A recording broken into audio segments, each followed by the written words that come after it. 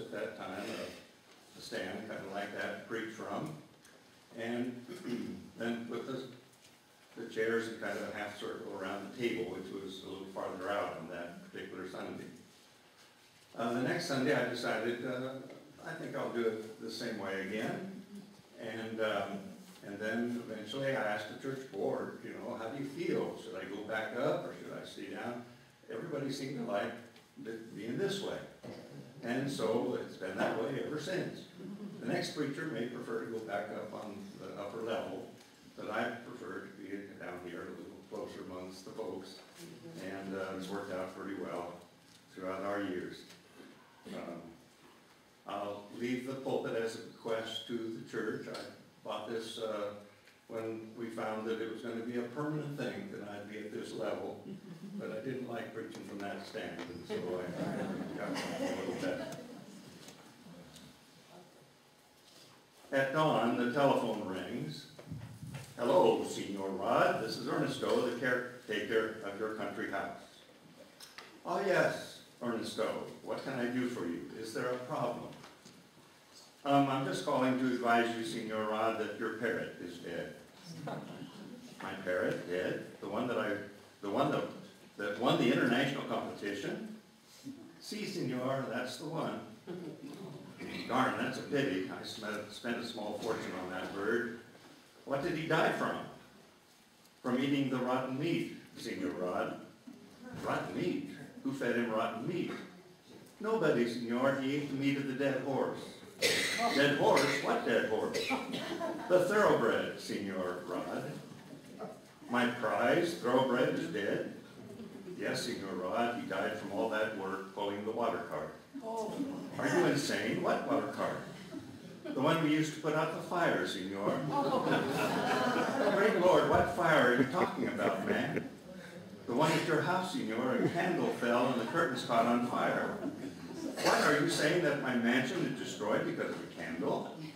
Yes, Senor Rod. But there's electricity at the house. What was the candle for? For the funeral, Senor Rod. What funeral? Your wife's, Senor Rod. She showed up very late one night, and I thought she was a thief, so I hit her with your new tailor-made Super Quad 460 golf club. Long silence. Ernesto, if you broke that driver, you're in big trouble.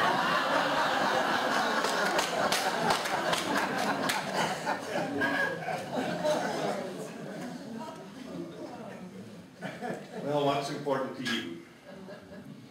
What are your priorities? Now, I don't golf a lot, but I'm going to do a little more golfing, I think, after I'm retired. But I'll still try to do more fishing than I do golfing. I haven't done a lot of fishing in the last couple of years, but I hope that I don't turn out to be like this picture shows.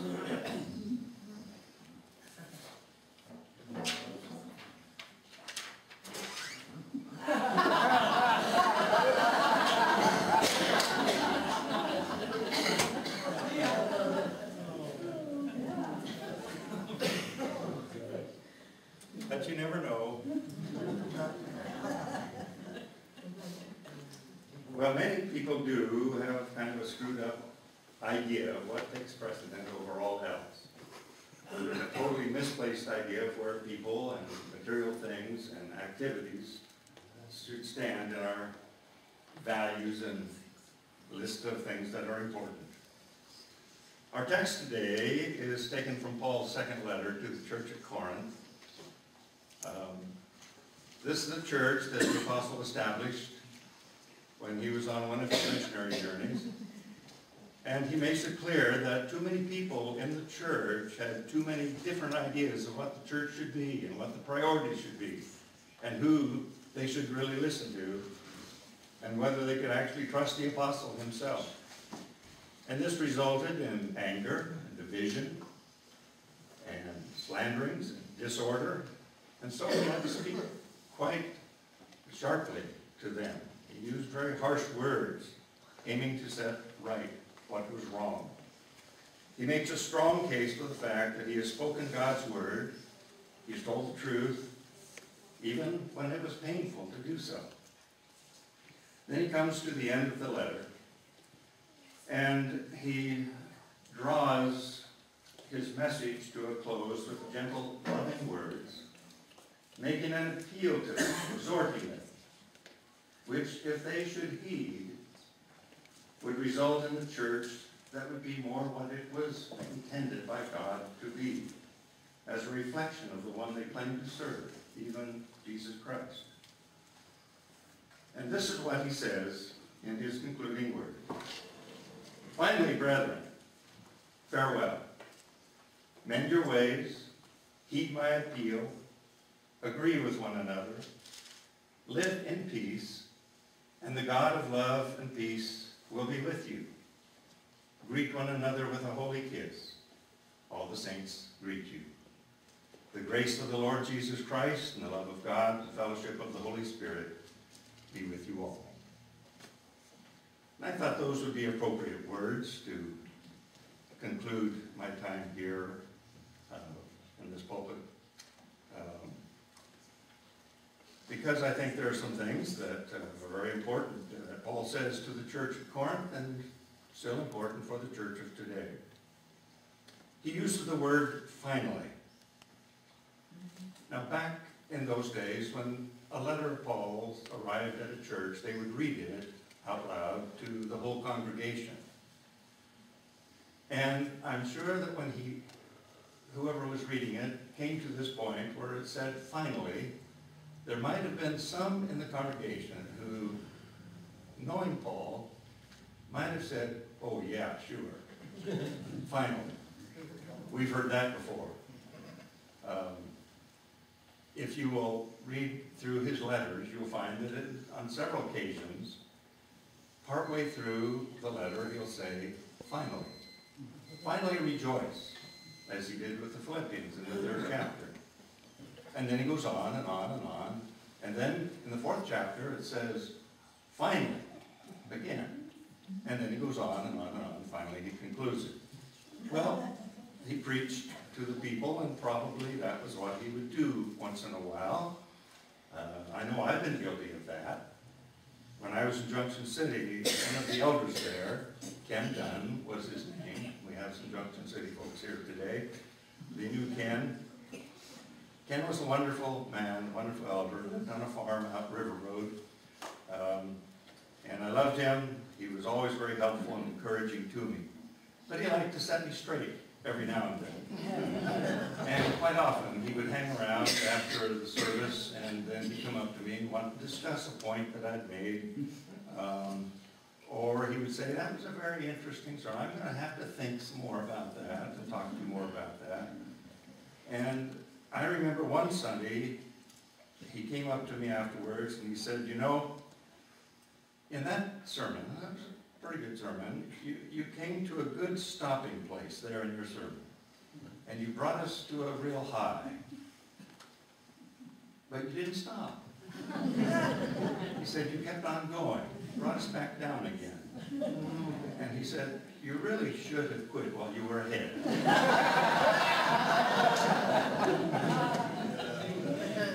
Well, I took that as constructive criticism. However, I'm sure that I have done that on many occasions since then. I figure I've preached around 410 sermons or so in this church since I've been with you over these almost 9 years. This is my, quote, finally sermon. Although I'm not through preaching, my preacher son in Silverton, whose wife made it down from Silverton this morning, and he's up there preaching in Silverton. But anyway, he'll be here later. But anyway, he's already tied me down for one Sunday next month when he's going to be gone. But I'm through preaching in Glenwood. I'm through baptizing. I'm through weddings and funerals here at Glenwood. You will have a new pastor. Accept, respect, and appreciate your new leader as you have done me. This word, finally, reminds me of the story that was of a pastor who, like me, was closing out his ministry. The announcement in the bulletin said, "The pastor will preach his final sermon today, after which the choir will sing, 'Break Forth into Joy.'" Is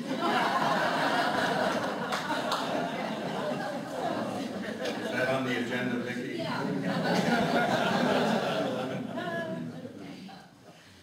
Here in verse 11 of this 13th chapter of 2 Corinthians, the apostle says, "Finally, brethren, farewell." The words for parting in most languages suggest not so much separation as the implied hope of meeting again.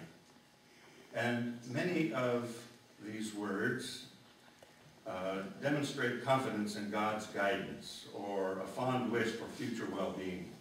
The French, adieu, means I commend you to God. The German, auf Wiedersehen, till we meet again. Our word goodbye is actually a contraction of the phrase God be with you. The English word here, which is a translation from the Greek word, is farewell. It means may things go well with you, or may you have a pleasant journey. And so, finally, my brethren, farewell. And as Nancy and I say farewell to this church, this is our desire for you, that things will go well for you. We desire the very best for this church. Change. Sometimes it's difficult, but it's often a very good thing for a person and for a church. Change is inevitable. It's going to happen. I'm praying that with a new personality in this pulpit, a younger personality, I assume that whoever you hire is going to be younger than this guy, that there will be a new, fresh breeze of God's Spirit filling this place. Be open to that. Expect that. Give your full-hearted support of that. Following his word of farewell, Paul listed several actions on their part that would assure good results in the church there at Corinth. First of all, he says, mend your ways. Another translation puts it, aim for perfection. Some of you might remember the old movie, The Wizard of Oz, and of the time in that movie when Toto, the little dog, grabs a hold of a curtain screen and pulls it open, revealing this old man speaking into a microphone, pretending to be a wizard. And Dorothy says to him, "You are a very bad man." He replies, "Oh no, my dear. I'm really a very good man, but I'm a very bad wizard." You may have noticed the quotation I posted on the outdoor sign recently, not original with me. It says, "I've learned two things. There is a God. I'm not him." Paul's words, mend your ways, reminds us that we still have a lot of growing to do, all of us, in our lives as Christians. We've not yet arrived. We're not wizards. We're not gods. We can identify with Paul's words in the church at Philippi when he said, "Not that I have already obtained this or am already perfect, but I press on to make it my own because Christ Jesus has made me his own." Mend your ways. And then he says, agree with one another. Or as the Message, quote, the Message version puts it, think in harmony. Think in harmony. One Sunday morning, a minister said to his congregation, "We will now repeat the 23rd Psalm." He had had them all memorize it. And then he said, "Will the lady who generally gets to the still waters while the rest of us are in green pastures kindly wait and go with the flock?" As a congregation, this church is made up of a large variety of people, which is true in every church. who have different abilities, different personalities, different opinions, different gifts, different looks, different strengths and weaknesses. And that's the way it is and the way it should be. Different is beautiful. The wonder of it all is that we can come together with all of our differences and still be one in the Spirit, one in the Lord. We can think together on the same theme. We can work together toward the same goals. We can walk together in the same direction. We can pray together for the same results and dream together the same kind of dreams. Togetherness, harmony, oneness. A definite key to a congregation's strength is its unity. And indeed, in the words of one of our historical mottos as a church, disciples of Christ, in essentials unity, in non-essentials liberty, in all things love. And then, not only does he say, mend your ways and think in harmony, but also live in peace.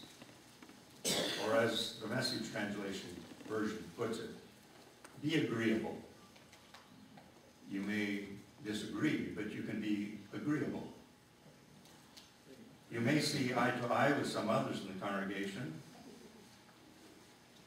and then not see eye to eye at other times about other subjects or themes or projects, whatever it might be. But get along, forgiving, accepting, loving, always seeking to keep a peaceful atmosphere in the church, as I believe we have maintained beautifully throughout these last years. There are some churches that get bad reputations because they're fighting about this or that all the time. And that's tragic when a church takes on that kind of a reputation. I have found for myself that one of the essential characteristics of a minister, what we have to be in order to continue in the work that God has called us to do, is to be a peaceable kind of person. If throughout the years I've been argumentative and always finding fault and not seeing eye to eye ever with anybody else, and always wanting to demand my own way, I wouldn't have lasted as long as I have in this particular calling. I wonder after I retire if I might, though, be like the fellow that William Willimon describes. It was his own father-in-law. William Willimon is a very outstanding pastor. He's written a lot of books. And he tells about his father-in-law, Mr. Parker, who spent his entire life as a pastor in a variety of United Methodist churches in South Carolina. Mr. Parker had thus spent his life in black suits and white shirts as a moral exemplar of the community, doing his duty in the weekend and week out care of his church. When he retired, he bought a large camping trailer, and he and Mrs. Parker pulled the trailer toward New England for a long-awaited retirement celebration trip.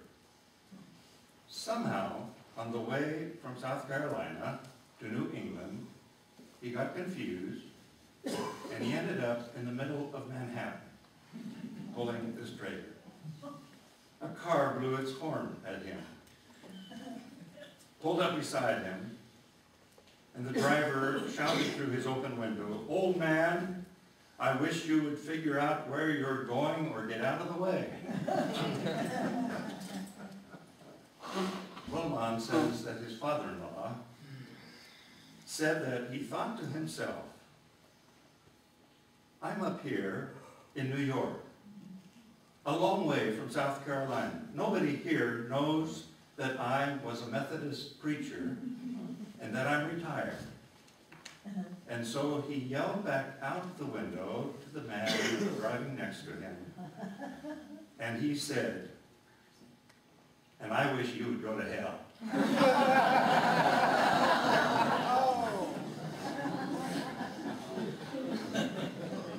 Gee, retirement, a whole new way of life.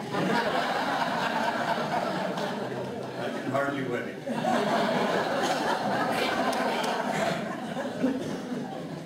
Well, my kids, no, that's not part of my language. I don't think I've ever told anybody to go to that terrible place. But I'll have to confess, I've thought about it. God knows. Amen. But Paul is right. He says to be at peace. Be at peace with one another. Retired or not, live in peace. Paul says to the church, you do these things. Mend your ways. Think in harmony. Live in peace. And the God of love and peace will be with you. That's a great promise. And absolutely vital in our Christian walk and our worship and service. God with us. There's a fascinating passage in Exodus, the 33rd chapter, where Moses is on Mount Sinai. He's led the people out of Egypt, and they're on the way to the promised land, and he's having a conversation with God. And Moses says, in essence, Lord, if you won't be with me, then I'm not going any farther. And he implies, in fact, if you're not going to continue with us on this journey, I'm taking these folks back to Egypt. God assured him, Moses, you've been doing my work very well. And you can be very, very sure I'll be with you. I'll be with you. My presence will go with you, it says, and I will give you rest. And God did. And Moses did. And the Israelites did. And they made it to the promised land. Here's a great strengthening promise for us still today. When John Wesley was about to pass from this life into his eternal promised land, he said, the best of all, God is with us. He knew God had been with him throughout his life. God was going to be with him now as he went through this period of passing from one life to the other. In life and in death, I will be with you, he was promised. God has been with us here at Glenwood throughout these years. Blessed our word. And we've seen some wonderful things happen. Yes, we've had our struggles and our difficulties along the way, but it's been a good work. And we have known God has been with us. Paul exhorts the church in one other sentence here in this passage to greet one another with a holy kiss. Today, if he were writing the same letter, he would say greet one another perhaps with a holy hug or a firm, friendly handshake. There are many ways to demonstrate love for others. We know within families there are some very unique ways. In my family, and I'm so glad to have quite a few in my family here today. And my daughter, Robbie, is one that lets her love be shown in so many different ways. When she was a little girl, she always used to do this for me. She would sneak into the church, into my office when I wasn't there, and she would write a note. I love you, Dad. And then she would put it in a place, kind of hide it, but knowing that I would eventually find it. And I always did. And it always made my day. She's 52 years old now. She was visiting at the house here just a few months ago. And then when she was gone, I don't remember just exactly when it was, but sometime I was in my study going through things, and I lifted up something, and there was a note. Wow. Dad, I love you. Your girl. And it's sitting up where I can see it every day now. That's many ways that she demonstrates her love for her old man. And she's still my little girl.